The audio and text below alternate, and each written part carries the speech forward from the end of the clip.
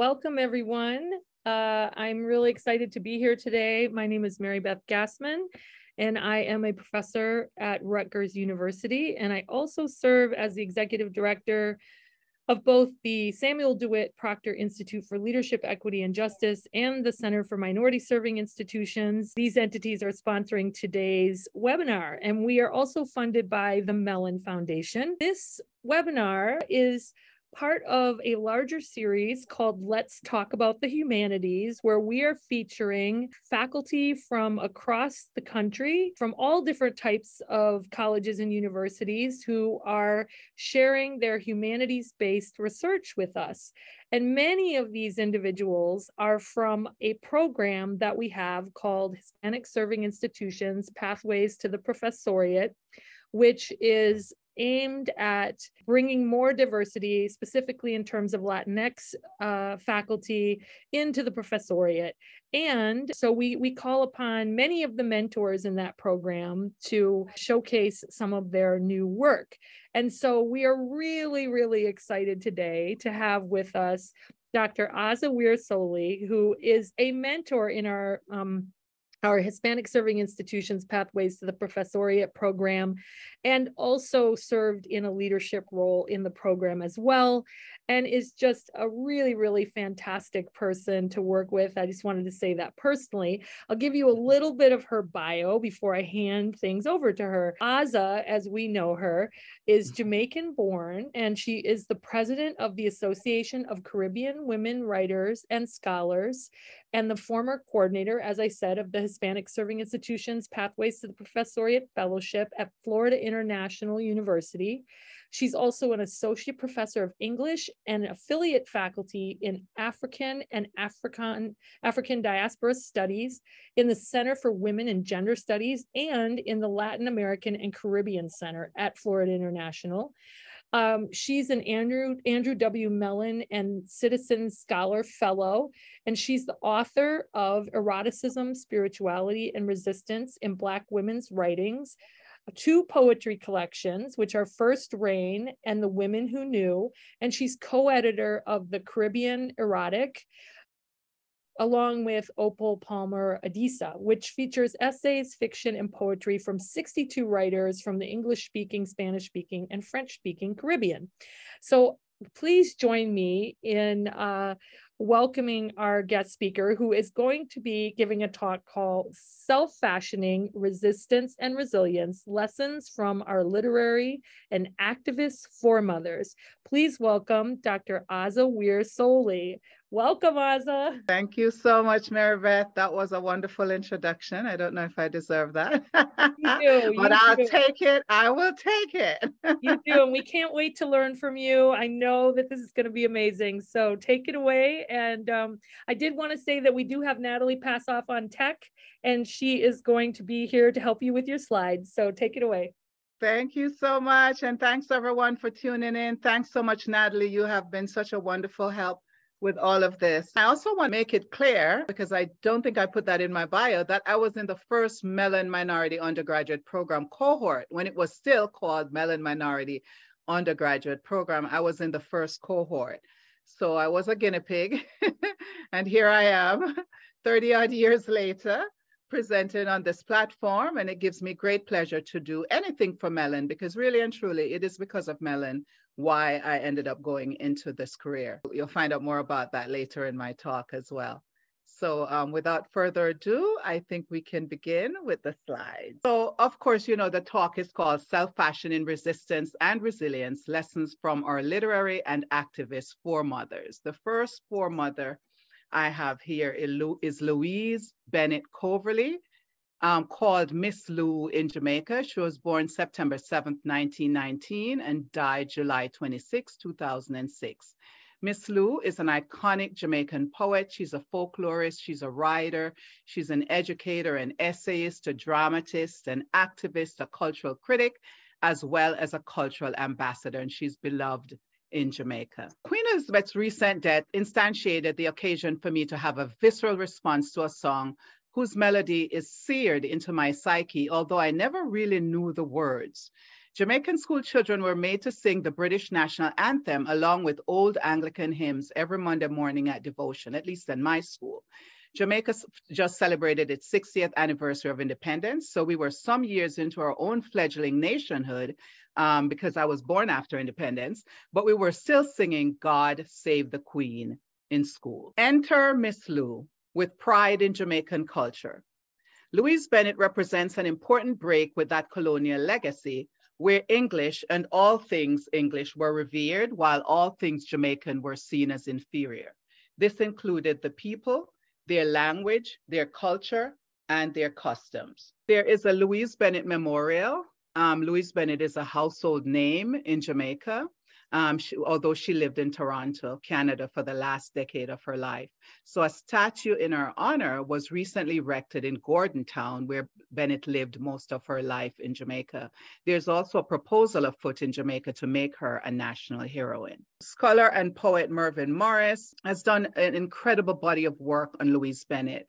And he says she's the only poet who has really hit the truth about her society through its own language. And I think he's talking about in Jamaican society. She captures all the spontaneity of the expression of Jamaicans' joys and sorrows, their ready, poignant, and even wicked wit, their religion and their philosophy of life.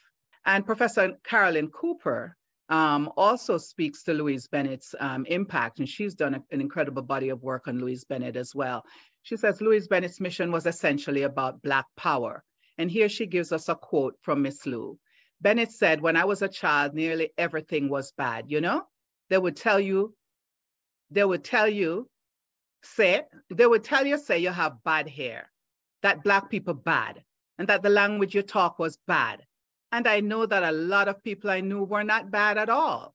They were nice people, and they talked this language. Professor Cooper continues, the lasting insult to Miss Lou is our continuing refusal to acknowledge the power of our Jamaican language. At home and in school, the Ministry of Education must ensure that every child is able to learn in his or her home language. It's a human right. That's one of the ways in which we will continue to honor Louise Bennett for generations to come. And while we're at it, we should officially recognize the fact that Miss Lou is a national heroine. So the activism to make that happen is happening on the ground in Jamaica as we speak. Poetry in Patois. So writing poems in her native Jamaican tongue, originally called Patois, but also called Creole, Jamaican Creole, or Jamaican Nation language, Bennett raised the dialect of the Jamaican folk to an art form, which is often celebrated by many in Jamaica today, although it was not accepted by the elite in her time. And it is still viewed as unacceptable in some sectors of Jamaican society. I want to make it clear that it's not the official language. English is the official language. Unlike Haiti, where Creole is the official language in Haiti, Jamaican Nation language, while accepted by most, is not an official language, and it is not accepted by everyone. It still has a stigma attached to it by some sectors of the society. And that's why it's important to recognize Miss Lou's contributions and to acknowledge her as someone who's an agent for Black power, as Carolyn Cooper puts it. I want to share with you a poem by Louise Bennett from the selected poems by Mervyn Morris, edited by Mervyn Morris. And this one is about women's liberation in Jamaica. Jamaica woman. Jamaica woman Conisa. Is how them general so. Look how long them liberated and the man them never know. Look how long Jamaica woman, mother, sister, wife, sweetheart, out a road and in a yard, depana dominate her part. From maroon nanny, take her body bounce bullet back per man, to when nowadays gal picniton spelling bee champion. From the grassroots to the hilltop, in profession, skill, and trade.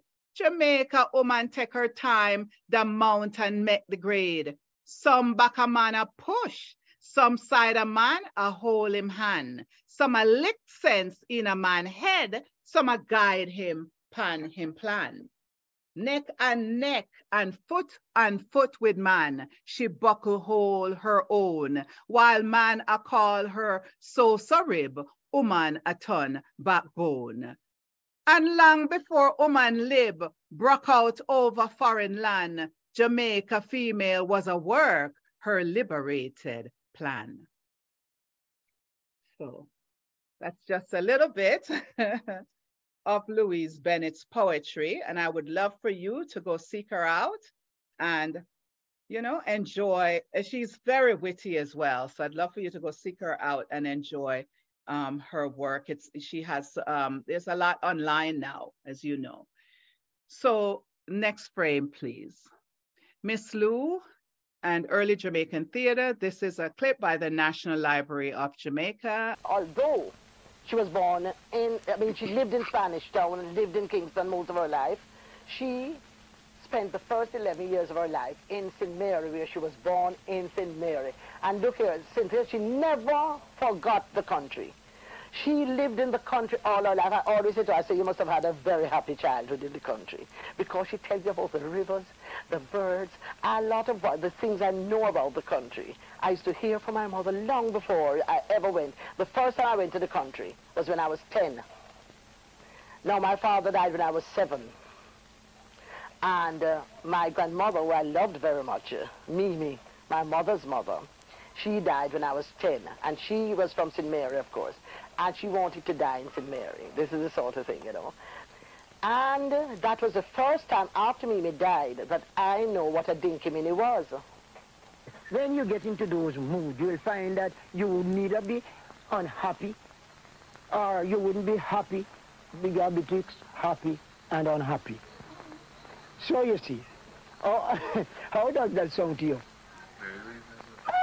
Naturally.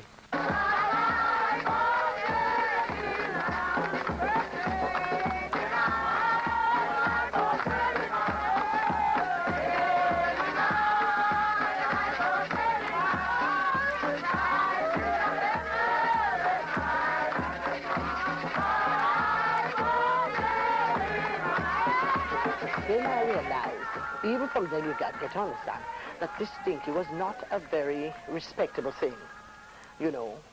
If you were very respectable, you didn't have dinky minis, because this was, those were the days when if you're black, you're bad, like. And anything that was Jamaican was not too good, you know. And because I remember that Mimi's brother, in whose house she died, you know, he wasn't too keen on this thing. And he said, well, not in his house, not in his yard, you know. So next door now, that didn't daunt anybody at all, because it was you know, just the next yard. The people just down about them, and them had a big dinky man. And this thing went on for 8 nights. And this is supposed to cheer up the family of the dead. And the funny thing about it is that everybody went. Even Uncle Tom, who didn't want it in his yard.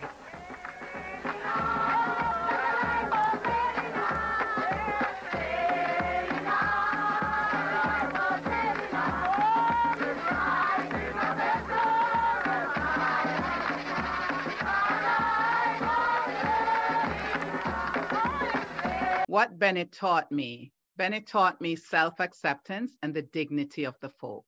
How the acceptance of one's own language, culture, and customs promotes self-love and initiates a process of healing from colonial traumas.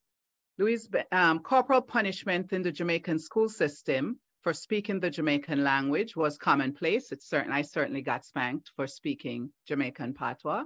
And it was very disconcerting. In addition to being abusive, it was disconcerting. It was disconcerting because, you know, we were raised in Jamaica to respect our elders, and all of my elders spoke Jamaican patois. So on the one hand, we're being told you should respect these people. They're taking care of you. These are your elders. This is our culture. You grow up with a culture of respect for the elderly and respect for anybody older than you. Everybody older than you is Miss and Mr. No calling anyone by first names, right? But yet, we're being told at the same time that the language they speak is somehow bad. It's a problem. It's inferior. So how are you supposed to respect these people when you're being told, and you're actually being raised to think that you're better than them because now you're being raised to speak English. So there is this like internal, there's this cognitive dissonance that occurs as a result of that. So you go home and you're looking at the people around you with different eyes because they're supposed to have all the wisdom, but here you're being told, oh, maybe they're not so bright after all because they don't speak English, right? So that there was that was a problem that they somehow they didn't figure out that they needed to fix that. But Louise Bennett figured that out. And that's why I think that Carolyn Cooper aligns her with Black pride. The only sanctioned way to speak Jamaican patois was at school concerts when you could recite a Louise Bennett poem. And so I was a very avid performer as a little girl, and I would perform Louise Bennett poems at church or school recitals. And that's the only way that it was acceptable to speak in Jamaican patois, is reading her poetry. And I started doing that when I was really young, I think before I was even 8. Bennett taught me how to value the Jamaican language and the people who spoke it. Bennett became a celebrity in Jamaica. She also became famous in diasporic spaces, Jamaican diasporic spaces, such as Jamaican communities in the UK, in Canada, and the USA. And so although I grew up being, being basically brainwashed into thinking that somehow if you spoke English, you were better, smarter, superior, I also had Bennett, who was a counter-narrative, the voice of the counter-narrative.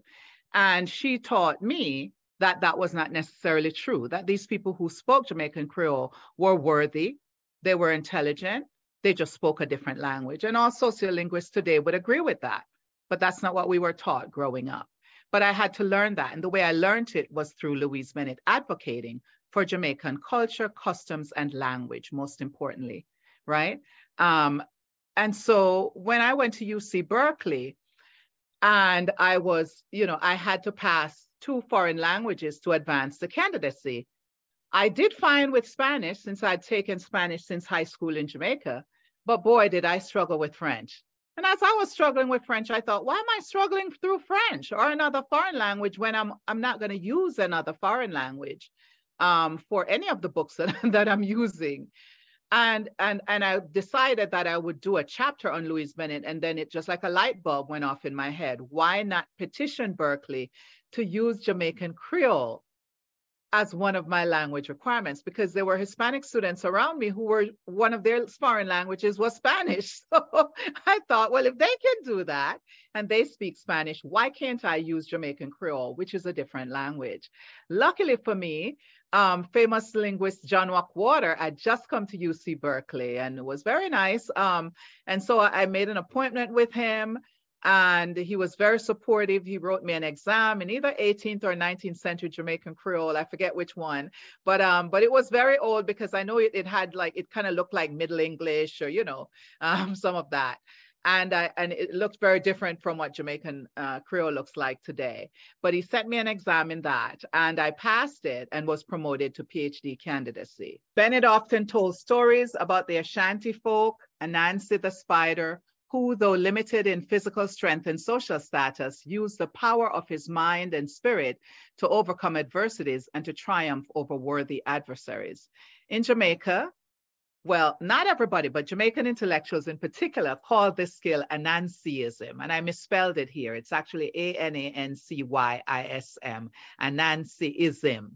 Louise Bennett made use of her natural intellect, quick wit, charming nature, a megawatt smile, and the transformative power of language to transform the way our society saw itself. She vested me with the power to do the same, and so I pay homage to the indomitable spirit and resilience of Miss Lou. And the next foremother I want to talk about is Audre Lorde. A lot of this is going to be personal, and none of the others are, but this one will be. So lessons from Audre Lorde, 1934 to 1992. She was a poet, an educator, an essayist, an activist, a self-described Black lesbian mother and warrior. The ethics of difference, how accepting and celebrating difference is morally and ethically sound and promotes principles of humanism, diversity, justice, equity, and democracy. I landed at Hunter College in 1987 and was made acquainted with Audre Lorde through the Poetry Center that was named after her. I think it was named after her in either 81 or 82, but I got to Hunter at 87. Through my work at the Poetry Center, I came to know Audre Lorde both personally and professionally. She encouraged me in my writing, told me that I had a strong, unique voice, and advised me to publish my poems.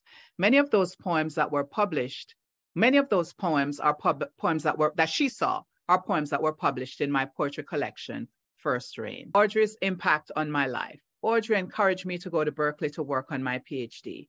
I badly wanted to apply to the Iowa Writers Workshop, but I was a fellow in the Mellon Minority Undergraduate Program, as Mary Beth told you earlier, my last 2 years at Hunter.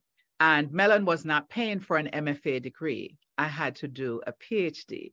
And so that's how I ended up at Berkeley doing the PhD. Next frame, please. Finding new mentors. Audre cautioned me that graduate school could be a very alienating experience, especially if you were far away from home. She said, I wanted to go to Berkeley, right? I wanted to go to Berkeley because of its reputation. She said the reputation of the school will not matter if you never graduate from the program. You have to go somewhere where you'll find the people who will help you to make it to the finish line.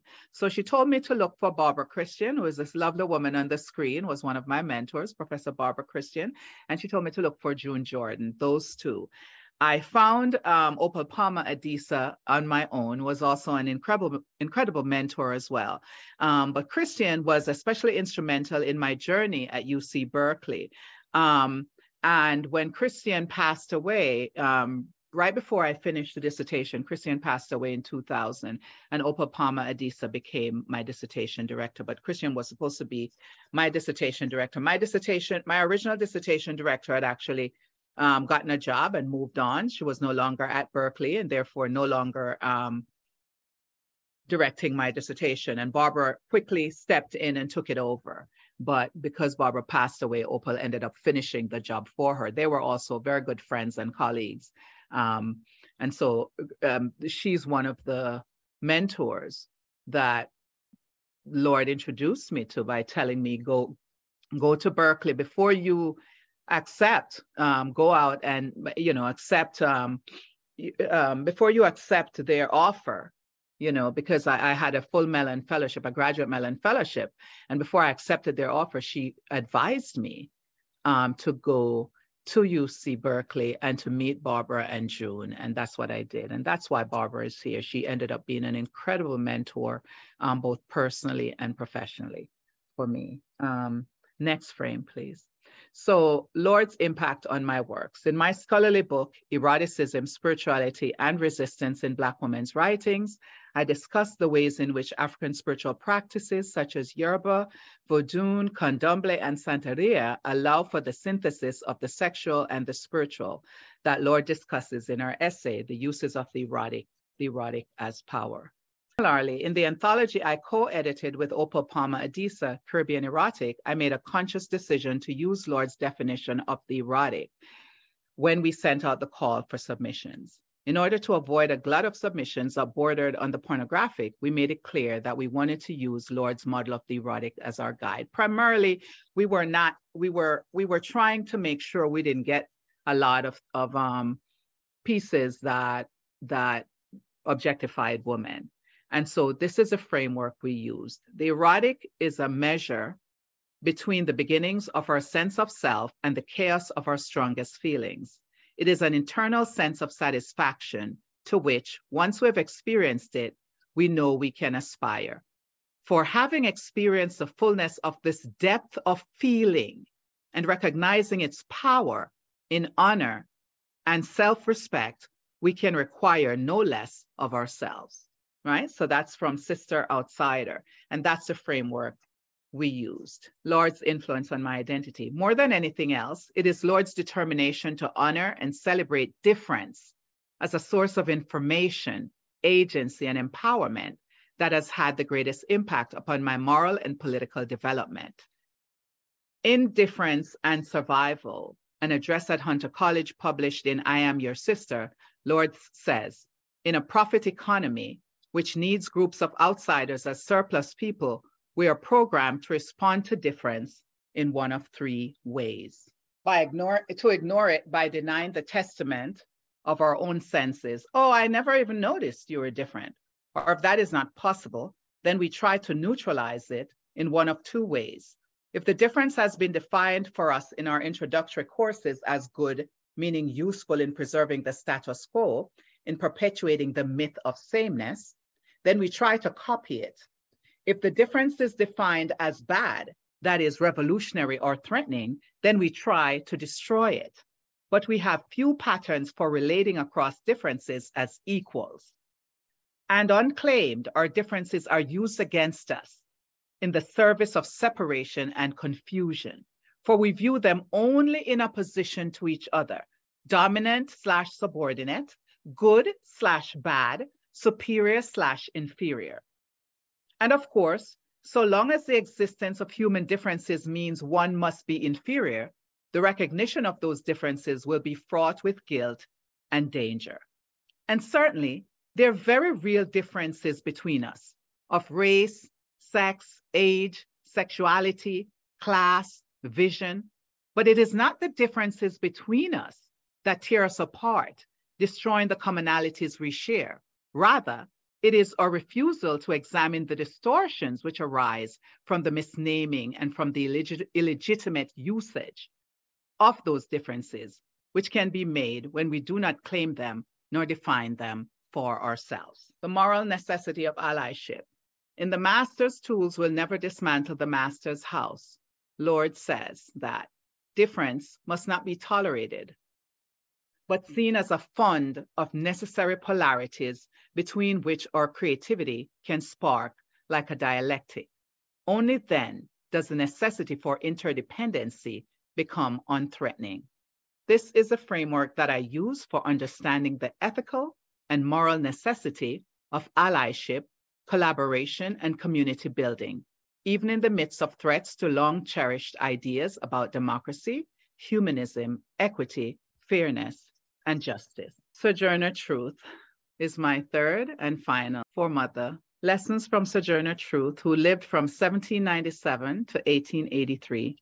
Truth is, Sojourner was a mystic and a sage, consorting with Mama Bet's God in the sky. One by one, she stacked her pain, her losses, and her many traumas into a stairway to heaven, to wrestle that power the world told her was not her birthright, and made a liar out of men, gods, and devils. Truth is, Sojourner was a natural mystic.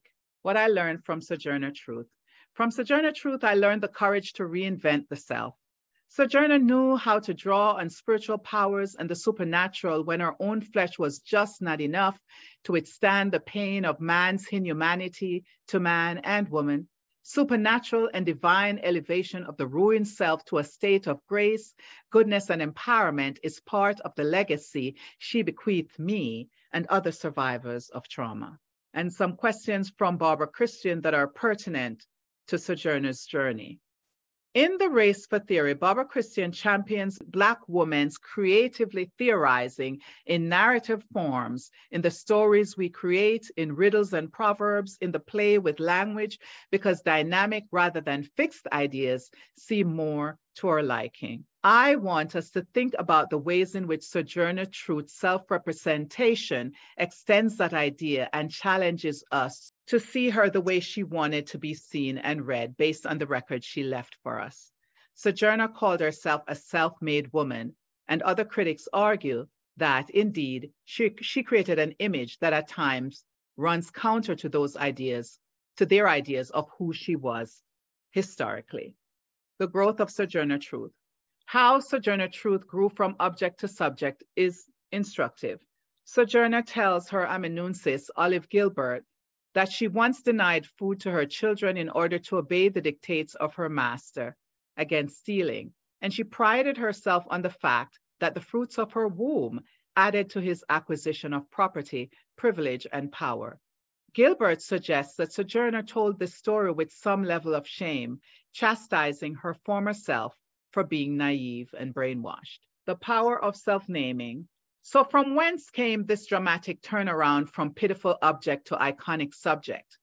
We can look to Isabella's conversion experiences for the answer. Imani Perry, who did the second edition of Narrative of Sojourner Truth, says, we can look to Isabella's conversion experiences. She says that there were two conversion experiences. The first is Sojourner's conversion experience that was religious. Her first one was her religious conversion. And the second was her change of name and identity from Isabella Brumfree to Sojourner Truth. Truth's altar in the outdoors is a place of natural beauty, serenity, privacy, and peace, much like Baby Suggs' altar in the clearing in Toni Morrison's Beloved. Over time, this syncretic, fragmented, experimental but powerful sense of spiritual agency came to inform Sojourner Truth's foundational wheelhouse of spirituality, birthed and augmented her strong sense of self, and developed a powerful new identity for her, one she used to reinvent herself, fashioned the Sojourner self, in opposition to the no self that slave inculcated since birth. When Truth was accused of criminal behavior by the Folgers, and she was subsequently found innocent, she filed a lawsuit against them for slander and won, restoring her good name. Imani Perry states that Truth saw her name as something she owned and could protect against desecration by others, even those who were white and wealthy. Her investment in her reputation at a time when Black people were routinely subjected as an entire group to racist stereotypes that obviated any notion of a good name is almost unbelievable. Sojourner Truth's activism. From that point forward, Sojourner Truth's life became a catalog of heroic acts. She petitioned Congress for land for free Blacks. She made friends with famous people all across the nation. She became the spokesperson for many of the utopian communities she joined. She preached and taught the word of God based upon her own understanding of the relationship between righteousness, justice, and equality, always combining her religion with her politics, her preaching and teachings to her quest for race and gender liberation. The foremother of Black feminism. Perry also asserts that Truth's articulation of her rights through motherhood makes it undeniable that she should be designated as one of the foremothers of Black feminism. Indeed, Sojourner's first recorded act of heroism is her pursuit of a lawsuit to return her son Peter from Southern slavery. She won this suit against overwhelming odds. In response to her slave mistress, Mrs. Dumont, who told her she had no means of retrieving her son from the South, Sojourner states, "I have no money, but God has enough, or what's better, and I'll have my child again." She continues, "Oh my God, I know I'd have him again. I was sure God would help me to get him. Why? I felt so tall within. I felt as if the power of a nation was with me." Although Sojourner and Christianity. Although nowhere Blacks no doubt practice aspects of African religion, and we have ample proof of that, Christianity is a religion our foremothers who left written records tend to lay claim to. We can argue trenchantly and persuasively for the reasons they may have chosen to omit African beliefs and practices from their oral and written testimonies. Our foremothers appropriated the best aspects of Christian doctrine in service to their liberation from chattel slavery, patriarchal domination, and Black self-erasure. Not only did Black women like Sojourner Truth, Jarena Lee, Maria Stewart, Old Elizabeth, and other Black and female itinerant preachers of that era assert that they spoke and taught and lectured and fought and led, not by man's authority, but by God's. But they also insisted that they did not need permission from men or from white society. Their mystical conversion experiences never occur in church, but at home or in the outdoors. Yet their conceptualization of God is always augmented by select biblical teachings, whether or not they knew how to read and write. Sojourner Truth and her relationship with God. Once converted, some said about preaching and teaching from scripture, and in Sojourner's case, from how she understands God based on her own relationship and from how she interprets what has been read to her, because, she was illiterate, as well as from her own reflections and moral convictions. Theirs was a spiritual assignment by divine order, and it allowed them freedom to travel, respite from menial and domestic labor, acclaim and esteem from many who heard them speak, and significantly gained them acolytes, followers, fans, and mentees. The power these spiritual warriors claimed was as extraordinary as the impact they received in their lifetime and their continued impact in our time. Sojourner and Black feminism. Many claim Sojourner Truth as a foremother of Black feminism. She's also the foremother of the civil rights movement. She petitioned against segregated streetcars in DC after the Civil War and won. Truth is also foremother of the reparations movement, having petitioned Congress for land out west for free Blacks in DC who were poverty-stricken and suffering after the Civil War. She may also be the foremother of the queer clapback.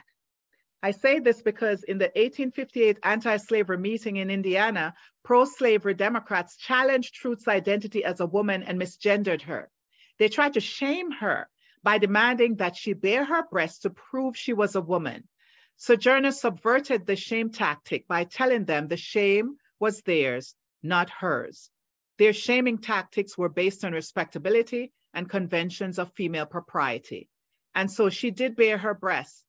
And by doing so, she flaunted both respectability politics and the conventions of female propriety. And then she issued her own counter challenges to these men who were trying to insult her. She says to them that her breasts had suckled white babies who had grown to be better men than her detractors were. And she asked them if they wanted to come and suck too so they could become better men. Queering of Black womanhood. Not only was she assumed to be a man by white men at the Women's Rights Convention, but Truth was sexually assaulted by white women, according to Imani Perry, who wrote the introduction to the 2005 edition of Narrative of Sojourner Truth. If these allegations are true, they may serve to show that Sojourner's sexual abuse was from both men and women, and that she was involved in queer communities or queer spaces in her activist work, which were not immune from the vices of the larger community. This information is both disturbing, the fact that she was sexually molested in some of these spaces, as well as enlightening.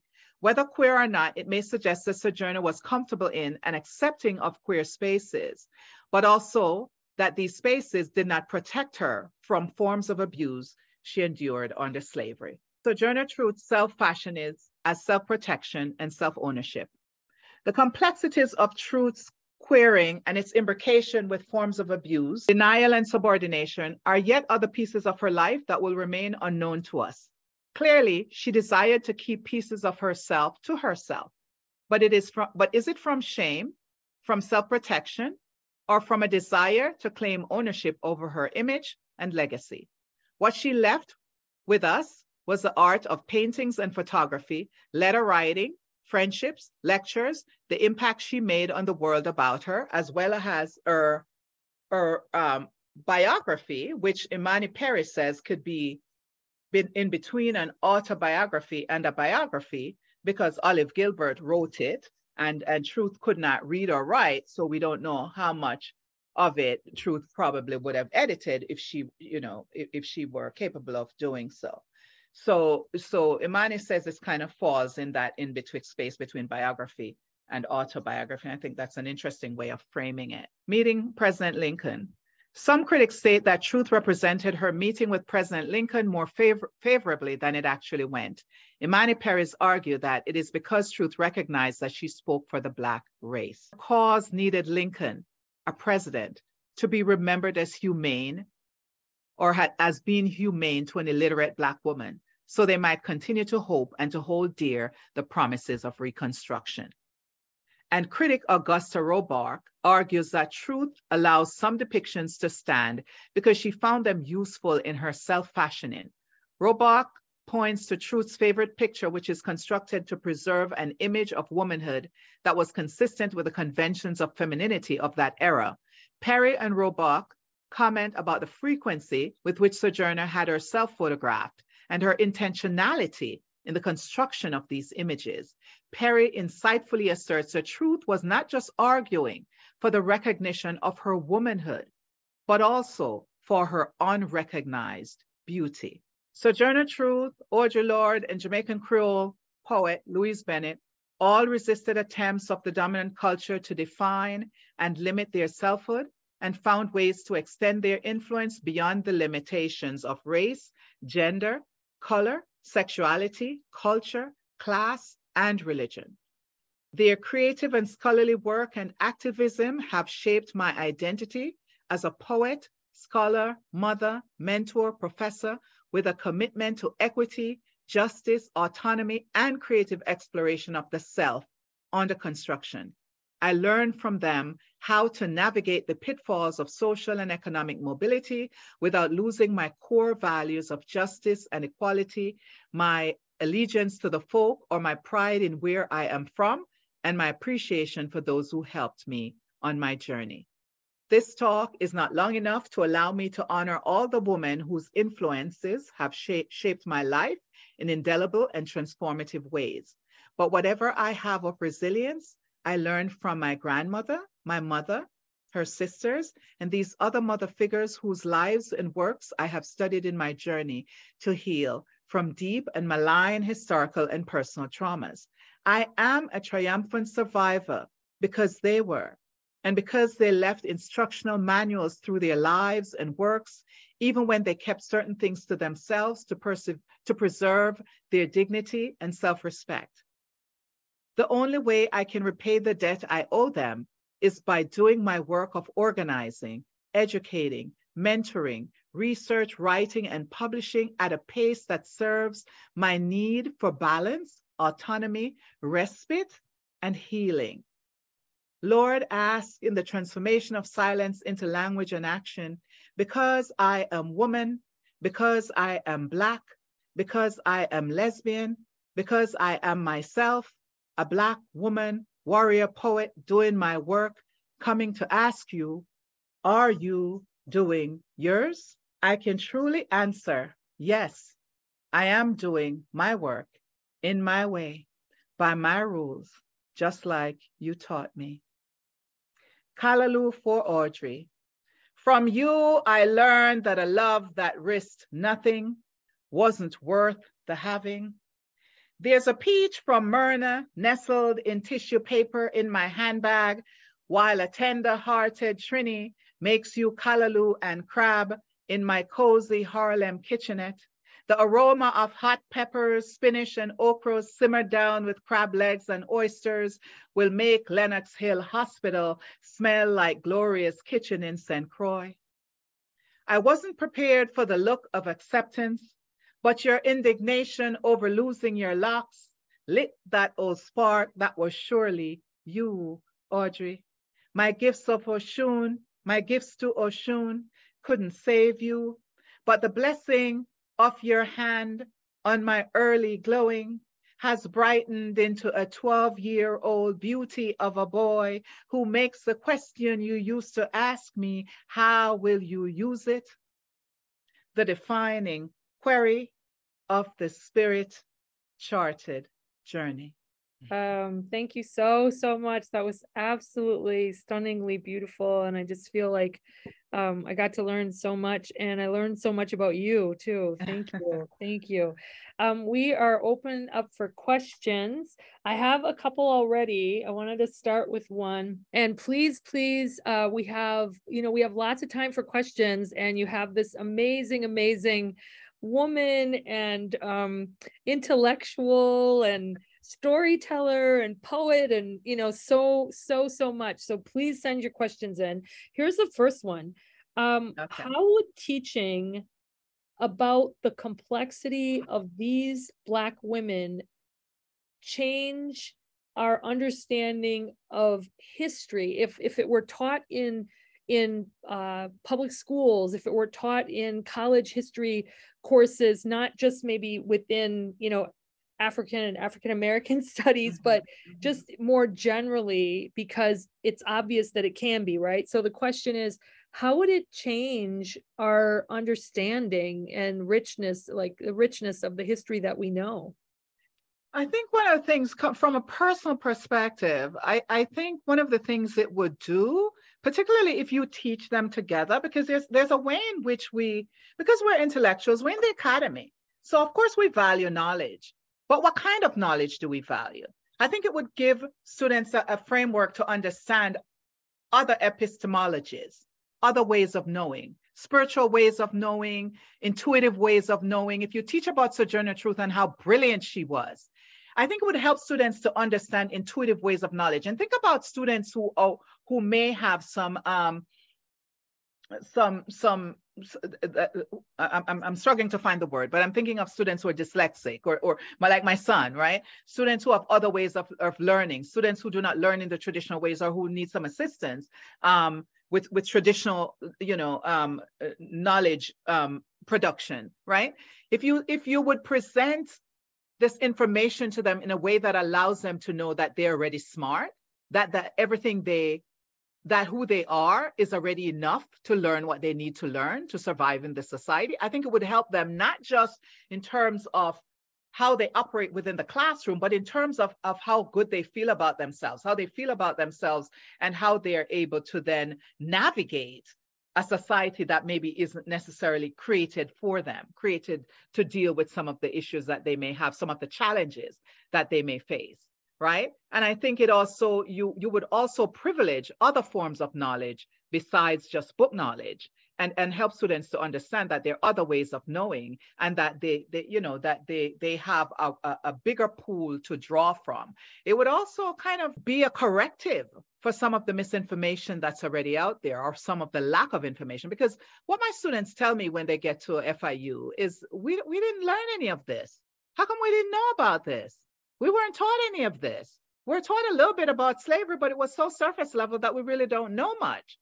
So when I teach the slave narratives courses, and I really champion Sojourner Truth in that course, even though she didn't write her own book, but I champion, because I come from a storytelling tradition, I know the importance of storytelling. And what she did was she told her story to someone who could write. So the person could write it down. And I know that Olive Gilbert could not have written such an amazing story if Sojourner Truth had not already been an amazing storyteller. And we have all of this information from history to let us know what an incredible speaker she was, what an amazing storyteller she was. And so though Gilbert might have framed things, a particular way that maybe the Truth might not have agreed with everything the way Gilbert framed it, but I think enough of the truth of it got on the page, right? I think she was a good ally to her. Was she perfect? Probably not. But I think she was a good enough ally to her. And she actually was a mentee, of Sojourner Truth's, right? So some of the letters you can see that she really looked up to her, right? That whatever she presented to us, at least I think most of it, right, can be taken at face value. If not all of it, but most of it can be taken at face value. And so that Sojourner Truth was an amazing storyteller. Gilbert doesn't have a good enough imagination to come up with all of that on her own, because it's Sojourner's life, and she talked about it elsewhere as well. So she has letters. There are letters written to her as well, people who know her, who have had conversations with her. And that's also published in the second edition, the book of, Imani Perry talks about it. So she has another collection that came out for her. I'll find it in a minute. It's in the fifth edition by Imani Perry, right? She has those letters are in that edition. I'll find out the name, what it's called in a minute. It's slipping my mind at the moment. But yeah, so I think that it's really important to teach this so that we can, students will have a broader view. Same with Louise Bennett, same with Audre Lorde. Now, Audre Lorde is much more accessible and much more known today. She's all over Twitter. She's everywhere now, right? But I think the same applies, that Lorde, but also to kind of apply Lorde to today's politics as well. Because for me, it was more than just about what I learned from her essay. It was not just what I learned intellectually. It was also what I learned about life. It was also what I learned about politics. It was also what I learned about community building. It was also what I learned about, to some extent, forgiveness, right? Recognizing that sometimes people don't understand difference, or they think that the only way to succeed is to use your difference against you. And so maybe you have to have what they call those courageous conversations, right, with them. That sometimes that is called for. But that allyship, while not perfect, is important and necessary. So, there are ways in which Lorde is being used now that's certainly very effective, and we should do more of that. Wow, thank you. We got a really nice comment here. Says, "Hi, Professor, it's Dakota. I just wanted to say how incredible this presentation was and how much I love and how much I learned from you. I just wanted to shower you with flowers and love. I know that's not a question, but I just thought I would send that your way because it's such a lovely thing. Thank you, Dakota. You're always trying to get me to cry. I'm not crying. All right. And so we have some more questions. And I just want you to know that Dakota wanted you to know it's called The Book of Life. The other collection is from Truth. So thank you so much, Dakota. You see why I love my students, The Book of Truth. I couldn't remember the name of it. I love that. I love that. I love young people around me. Their memories work so much better. Help in real time, right? That was exactly. Love it. I love it. Thank you. So we have a bunch more questions coming in, but we have another person that just wanted to say that was amazing, such a brilliant presentation, and thanks for this homage to your brilliant foremothers and mentors. And the question that they have is, can you share advice about how we could incorporate spirituality and eroticism as an integral component of our classroom pedagogy? How can we incorporate spirituality and eroticism as an important part of our classroom pedagogy? What a great question. One of the ways we can do that is certainly to teach Audre Lorde, and especially the uses of the erotic as power, but also to teach Sojourner Truth and to be open to spirituality. I guess that is, I really want to say that as intellectuals, we have a tendency to kind of steer away from spirituality, but I think it's really important to, if you know, I'm not saying you should go preach into your class, that's not what I mean, but that you should be open to at least teaching the work of people like Jarena Lee, right? And Sojourner Truth, people who say, look, this is what got me through. My faith got me through. Because sometimes I see things happening with young people and they need faith. They need faith. They need to believe in a higher power. They need to believe in something out there that loves them, you know, greater than they may even love themselves in the moment. Something more powerful than themselves. Something more powerful than any human humans who may be oppressing them. I know that got me through. You know, and I think that you don't have to indoctrinate people into your belief system to do that. You can talk to them about what got you through, but you can do so through the works. You don't even have to say you personally, but you can use the works that I've suggested and others, Jarena Lee's work, you know, Maria Stewart's work. Use those works to show them. Because I say to my students all the time, look at what these people went through. What got them through? Yeah. Show me what got them through. Show me what it says in the text. Community, family, love, spirituality, faith. Wasn't money, wasn't power, wasn't privilege, wasn't the latest, you know, TikTok thing, you know, whatever is going on. Yeah. You know? It was something deeper than that. Something money can't buy. Something you don't need to be pretty for. You know what I mean? Something you don't need to be thin for. And they respond. Young people respond to that because they're searching for something. Mm-hmm. So I think introduce them to the work and let the work speak for itself. I love that. Thank you. Many people don't think about Lorde as a very spiritual person, but I find her to be extremely spiritual. Well, we have a whole bunch more questions, Aza, so I hope you're ready. All right, here comes another one. I mean, we got a lot of them, so I'm hoping I think we have time to get to all these too. Okay, here's one. Congrats to Aza for a brilliant presentation. Can you expand or expound on what Audre says about doing your work and the different types of work that women do that might prevent them from doing their real work, especially in the academy with its prescribed work production? How do women in that space get to find and do their work with these impositions? That's a great question, huh? It is a great question. And I just checked the Q&A and it is from my, It is from Opal Palmer Adisa, who I just told you all was one of my mentors and my dissertation director, as she took over from from Barbara Christian.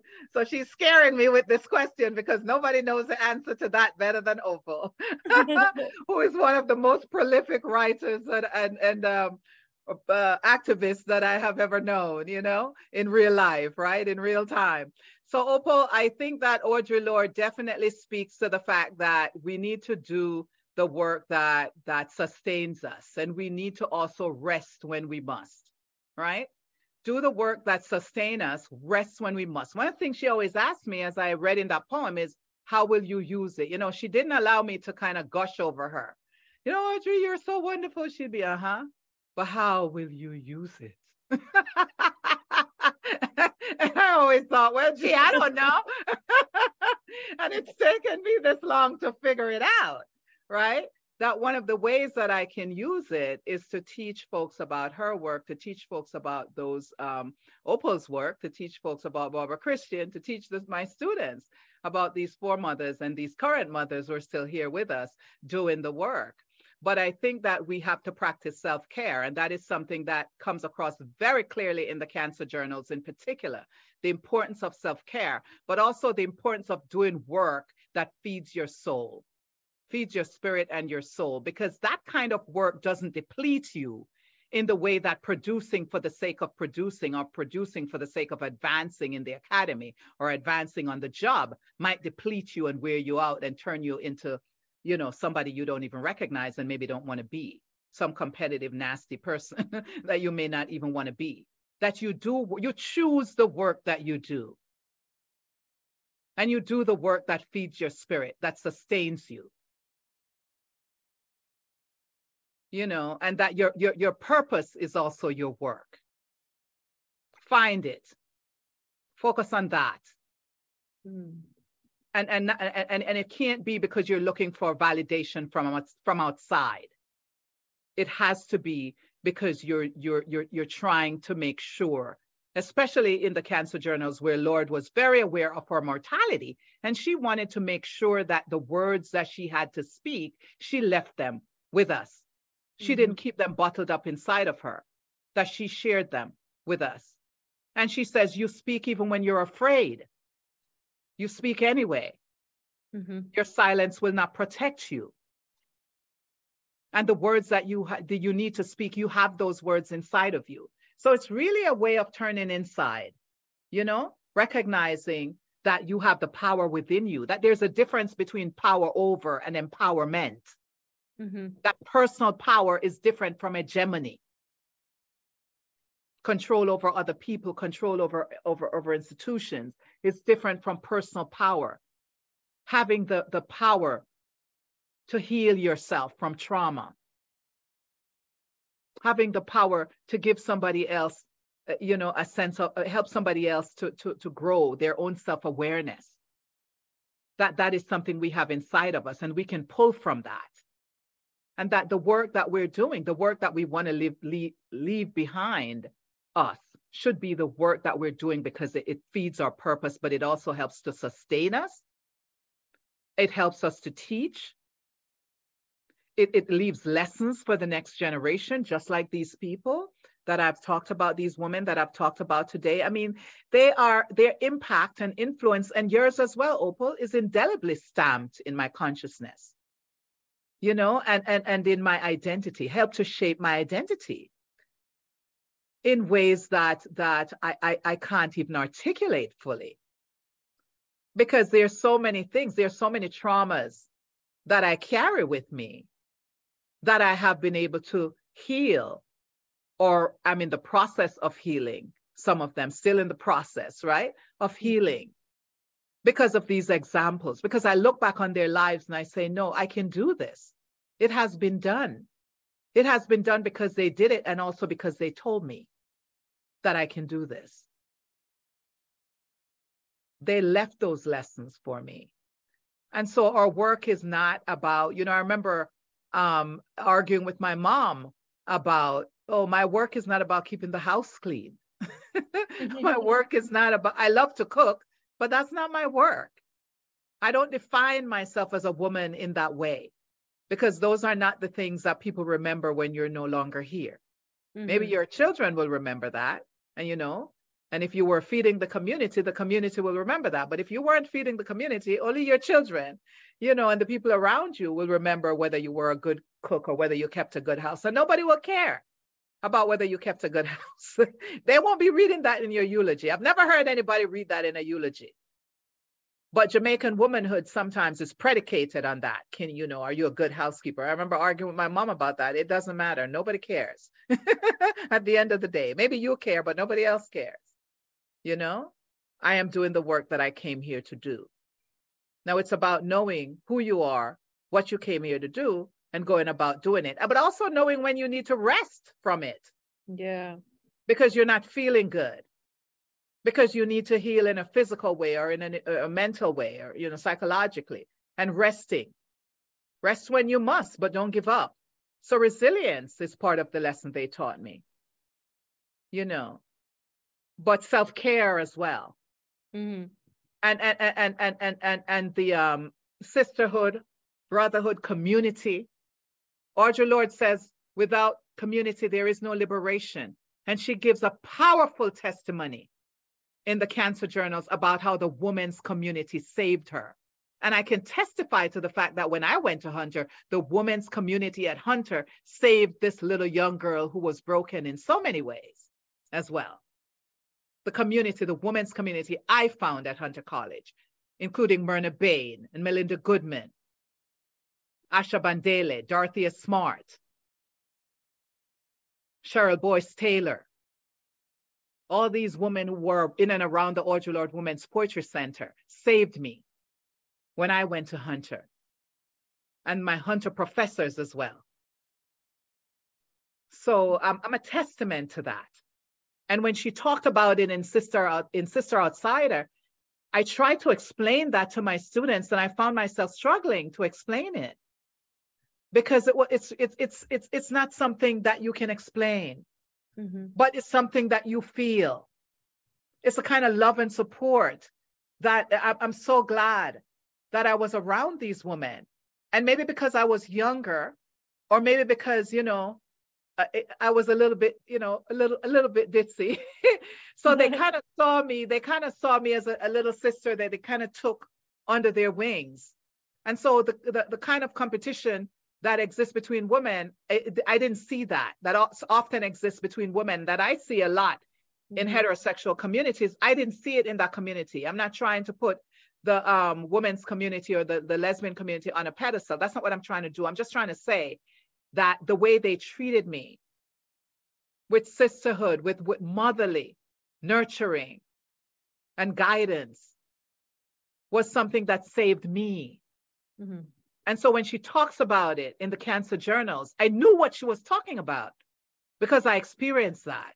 Yeah. And it was very hard to explain it to someone else, to my students. I tried, but it was very hard because I felt like I couldn't quite explain it. I just know I felt it, and I know it saved me. Thank you. Thank you. Thank you.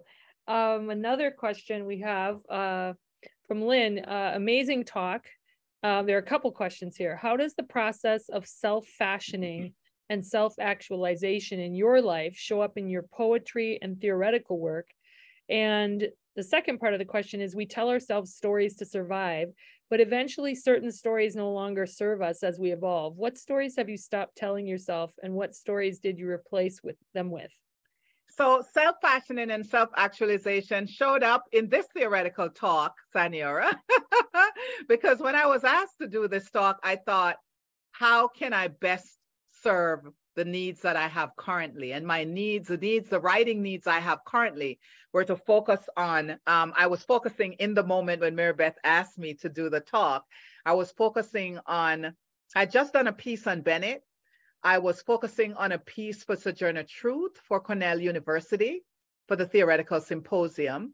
And I'm always teaching Audre Lorde. So I wasn't doing a piece on Lorde, but I always teach Lorde. And I thought, how can I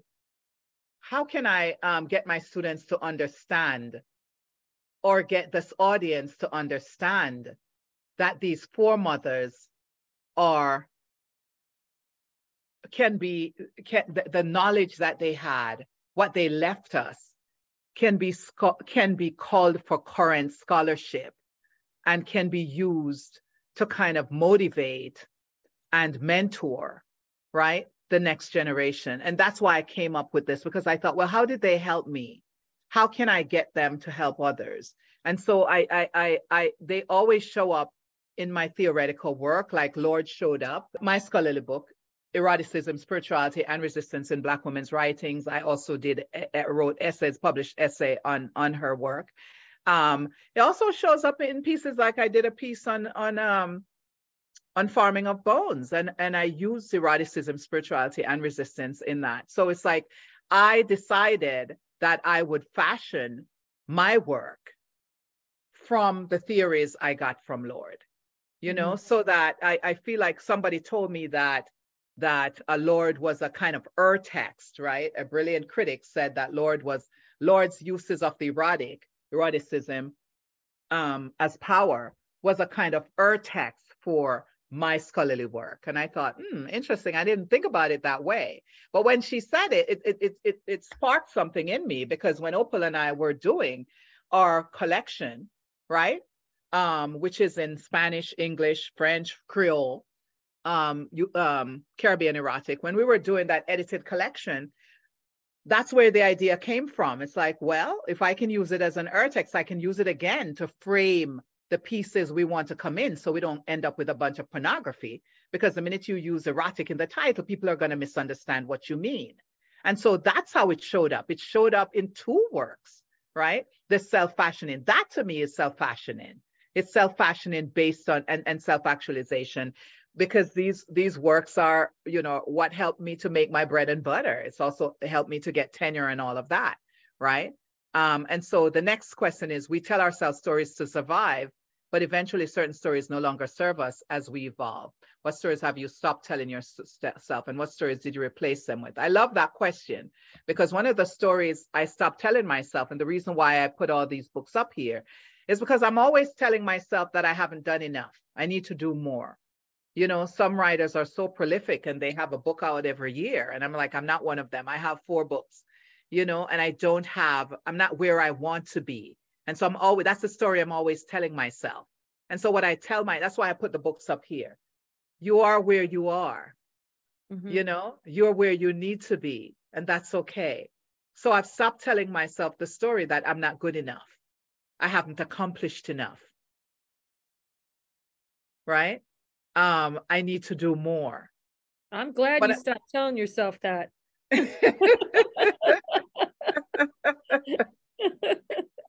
You know, and so, yes, of course, I still have more work to do, and I am doing my work. So what I tell myself, you know, I am in the process of becoming. I am still becoming. That's why I love how Michelle Obama named her biography, Becoming. I love that. I am in the process of becoming. I am still evolving. I am still doing. I am still becoming. I am still working, rather than I have not done enough. What is wrong with me? You know, and not seeing myself as a deficit or at a deficit, but seeing myself as productive, and even seeing the fact that I'm surviving, you know, that I have survived, and I have survived so many traumas. I see that as a part of my life's work. I am doing my life's work. My life's work is to make sure that I am healed, that I am here, that I continue to do my work for as long as there's breath in my body. That's my life's work. That's part of my life's work. It's not about just the books. Right. Or the talks, or the name recognition, or the following on social media. It's about my survival. It's about loving, creating community. So many of you in the chat are part of my community that I have created. That's a part of my work, creating and sustaining those communities. That's a part of the work, which is part of answering Opal's question as well. It's providing and sustaining and creating and nurturing community is part of the work, because without community, there is no liberation. We don't do it in isolation. And Lorde always talks about interdependence or interdependency. she says this idea of independence, it's a lie. We don't do anything by ourselves. We need each other in order to survive. And we all have different strengths. We bring those different strengths. When we bring those strengths to the table, when we understand difference as information, we can't fix it if we don't know what each of us needs. And all of our needs are not the same. And it doesn't mean that you're going to have a utopia. It means you work at it. And that's okay. Sometimes just acknowledging the other person's problems or challenges is enough, because you're seeing them, you're hearing them. People need to be seen and heard. That's important, even if you can't fix it. But stay in the process, respect the process. Do the work, continue to do the work. And when you're done, when your time is done, pass the baton to someone else. I like that. Thank you. Thank you. Okay, we've got time for about one more question. And I did want to read one of the comments too. I'm so thrilled to have been able to listen and learn today. Such an inspiring and an energizing presentation and discussion. Thank you. Also, just a moment of praise for you. So this is such a relatable and authentic model of self-fashioning resistance and resilience for all of us. Just wanted to say that. And just people saying they love the presentation. It's answered so many questions for them, and just, you know, helps to continue so people can move forward. And I guess the last question is, I think this is such a great question, which is, what advice would you give to a Caribbean PhD student who's struggling to find written evidence of our ancestors when the colonial archive does not center our ancestors? What a great question. Tajila, you may have to speak to some of your family and to the, wider community, especially older people in that community, because all of it is not written, especially in the Caribbean context. So I would say recognize that there are other epistemologies, that there are other ways of knowing, that it's not just all of the evidence will not be written. Some of it will be in songs, some of it will be in the proverbs and the sayings, some of it will be in pictures, some of it will be in the, in the historical archives, artifacts and so on. All of it will not be written. That's the first thing.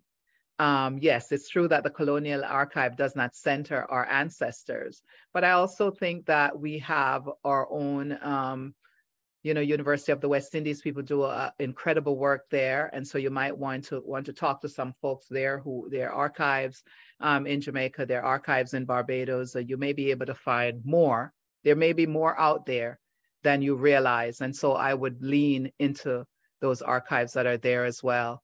But I also would say, don't just look to writing, to recognize other ways, other knowledge systems, and to take advantage of those other knowledge systems.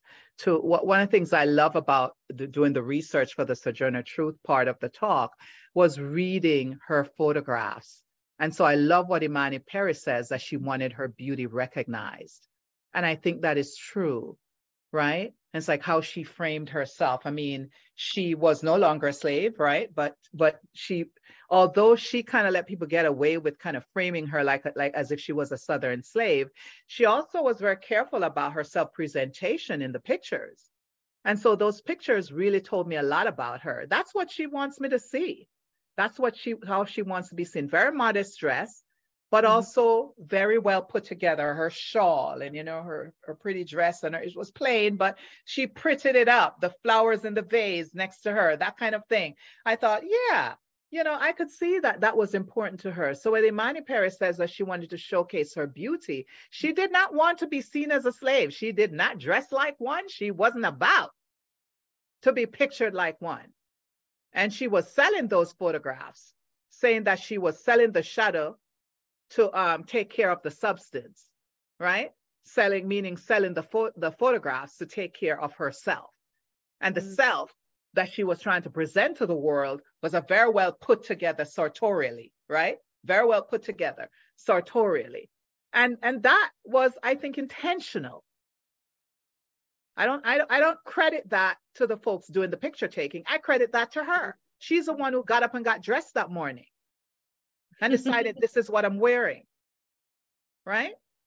And so I think that was very intentional. So I think we have to learn that there are other ways of reading and other forms of text, other texts, so that we're not just limited to what is written in the archives. But I would also say that we have done more work on the archives, right? Post-colonially. We have done more work on the archives. So there are lots of people that I can talk to you about this privately as well. Tajila, give you some names. So there are folks who would have more information even than I do, since I'm not located in the Caribbean, who can tell you where to go to find work in the Caribbean on those archives. And so we can continue this conversation because you and I are in touch. I want to say thank you. This was absolutely wonderful. What an amazing, just individual and speaker and intellectual and poet and just, there's so many things, woman, right, that you are. And I think it all came out today. And I also just wanted to point out for everyone who couldn't see the contents of the Q&A, there were so many people who wrote in and thanked you for being a mentor and a role model. Just want to say thank you to you and to say thank you to the audience, which is a wonderful, wonderful audience. Thank you for all your work. Thank you for your mentoring of so many people. And thank you for sharing your personal story and these stories of these really profound Black women. I hope everyone who participated today enjoyed this as much as I did. It was so inspiring to be sitting here and listening to you. And also a little shout out to Natalie for doing our tech today. And I hope that everybody just has a really, really wonderful rest of the day. And please keep in mind that we do these Let's Talk About the Humanities twice a semester, and we have more coming up. So please follow the Proctor Institute on Twitter. And again, Aza, thank you. Just like, wow. Thanks to the Proctor Institute and Rutgers University, and to you, Maribeth, and to Natalie. You all have been so awesome to me, and I couldn't have done this without this incredible support from both of you and from everyone at the Institute. So thank you so much. And thanks everyone for stay safe. Thank you. I will. I'm gonna have to go do a little bit more hurricane prep right now. But I want to say thanks to my wonderful audience. I'm so glad you all came out to hear me, and I look forward to reading your comments. Okay. Take care, everybody. Bye-bye.